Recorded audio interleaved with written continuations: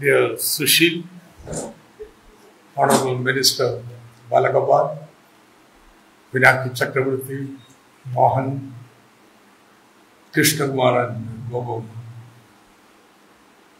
I have practically very little to add to the suggestions made as to how we should approach the horizontal distribution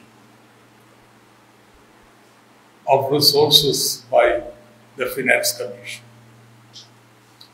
So let me harp upon an issue which troubled me very much, made me very apprehensive of what is going to happen when the 15th Finance Commission terms of reference were made.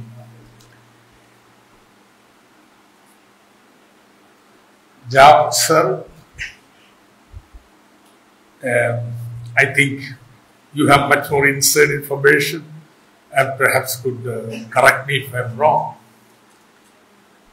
But given the terms of reference of the 15th Finance Commission, which also focused upon fiscal stability, look at the references that pricing of utilities, to consider what should be done with the populist schemes. How do you define populist? And so on and so forth. The issues related to sound finance, quote unquote, in the Constitution, has been extended so much.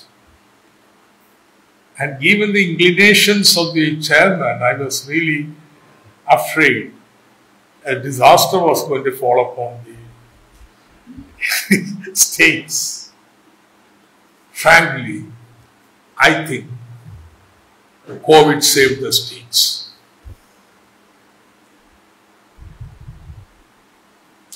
If you read review of FRBM committee report by N.K. Singh,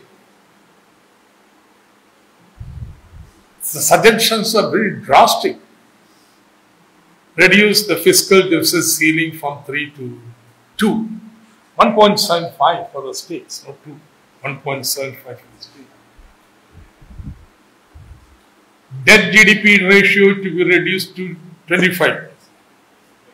20, yeah, 20. And to do that, it means absolute reduction. And Government of India have publicly accepted that, even started implementing some of the things. And my suspicion, that's why I said you know better, but our suspicion, let me put it that way, was that the 15th Finance Commission was going to be an instrument to implement the recommendations of FRBM review committee. That would have been disastrous for the states. But you had COVID, and that is the last period, at least conducive time to speak about fiscal squeeze and so on and so forth when the fiscal deficits are going on. And that's why I said, I firmly believe states were saved by COVID. Now the same government is going to set the terms of reference for the 16th Finance Commission. The agenda wouldn't have changed. If anything, it would have become more stern. And therefore, to protect the fiscal space of the states, think of a 2% fiscal ceiling. What are you going to do? I mean, at least there is a commission which has recommended that. And it was being discussed. In fact, Kerala went all out. We had 4 seminars, national level, on these issues related terms of. We had a book out on the basis of these discussions. Of course, the change in the mind was not made because of the pressures, but because of COVID. But I think this is the real danger that the states in India are facing. the vertical imbalance from the center, the asymmetry between the center and states, vertical imbalance between the center and states.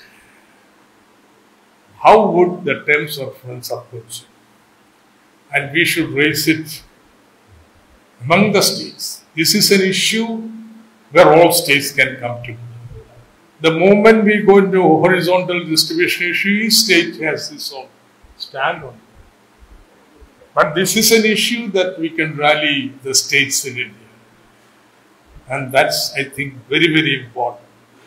Regarding the horizontal distribution, what should be the most appropriate criteria for Kerala? Very good. In fact, it's very exhaustive. Everybody was saying that our focus would have to be on the special grants. Whatever we do with this per capita income, our share is very unlikely to go up. Except what Inaki said. No, in-migration, yeah, go and use in-migration, yeah. This morning I was talking to Dee Narayana about that. In fact, Dee Narayana was saying that Maharashtra, the in-migration is settled in the ghettos and slums and so on, and houses are numbered, therefore there is no population decline there, but in fact increase. While the census of ours completely leaves out the in-migrants to Kerala, which is very substantial. This is the same case with Tamil Nadu. Now, suggestion made by Inaki, how to factor in the migrant population within the state into the devolution scheme is something which Kerala can possibly gain. So I don't want to go on. I accept the suggestions made here. All that I would add is, there are a whole lot of things, given the inclination of the present regime, which just doesn't accept cultural diversity, forget about the developmental autonomous path. So it goes against the notion of nation, and therefore there is this big danger.